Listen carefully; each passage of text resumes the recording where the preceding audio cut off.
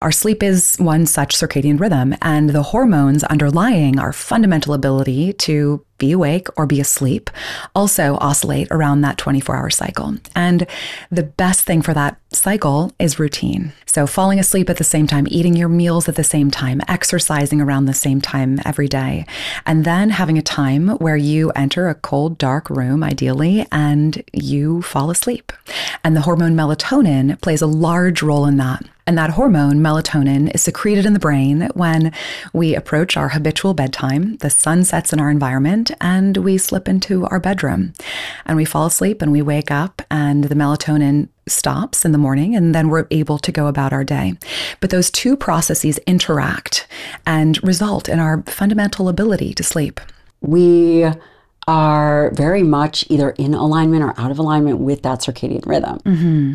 When we think about rhythm, in my mind, it sounds very delicate.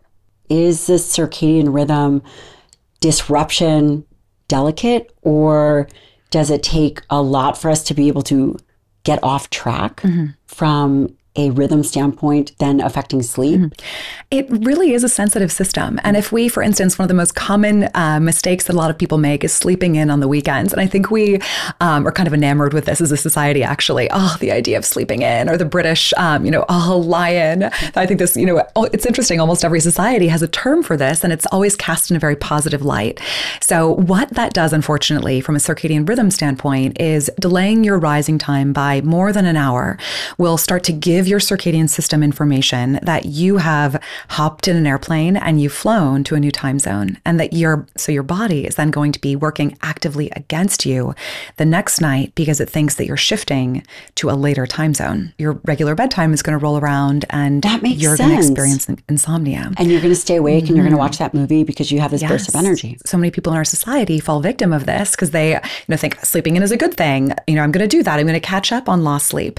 And up until a point, if you maybe want to add 30 or 45 minutes to your wake up time, that's fine. But really much longer than that does put you in the risk area for what we refer to as social jet lag, where we self-impose jet lag-like symptoms because we've, in essence, given our body our physiological cues that we're trying to adjust.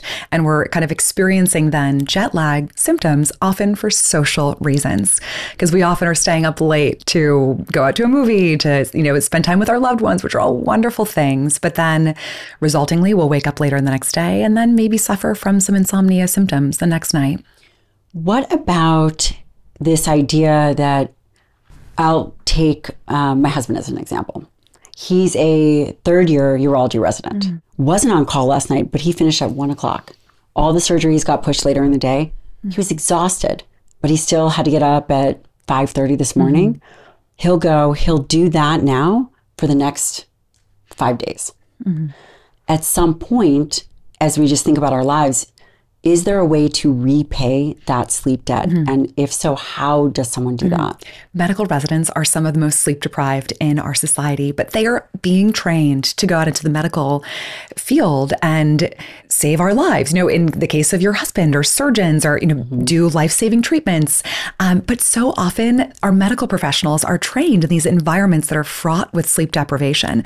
And if you're a general healthcare provider and you've come of age in this system, you're probably struggling with sleep yourself if you were on a series of rotating night shifts. And that is a huge risk factor for insomnia. In many cases, we find patients who are struggling with sleep difficulties, they go speak to their doctor, and their doctors are prescribing sleep medications because they might be on them themselves, or they're struggling. And there is a time and place for sleep medication. But the front line for sleep difficulties is, according to the American Academy of Sleep Medicine, behavior change. So for example, he wants to sleep. He wants to sleep in.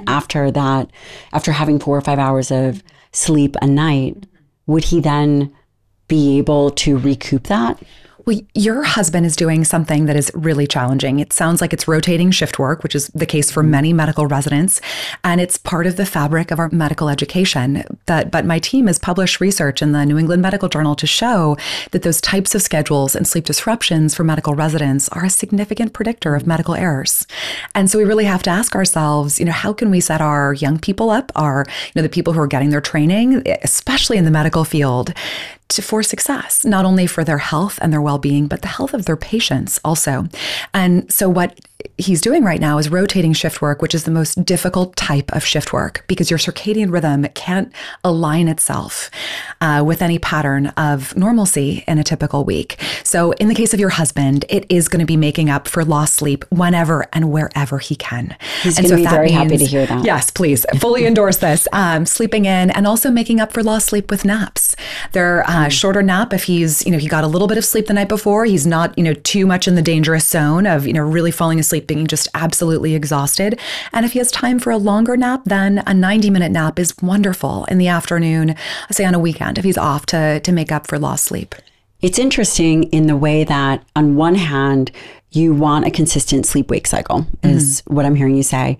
And that is almost separate if you cannot have that. Yes. If you are someone who does not have a consistent sleep-wake cycle, you want to sleep. That would be an indication to sleep in or an indication to sleep when you can. Totally. And we work with a lot of shift worker populations, whether it's truck drivers or medical professionals. And in those situations, the best recommendation is to try to look at periods where you're maybe on a rotating shift schedule is a shorter term situation and moving into at least patterns of shifts that are predictable. That is the best case scenario because our society is really powered by individuals on shift schedules outside the traditional 9 to 5.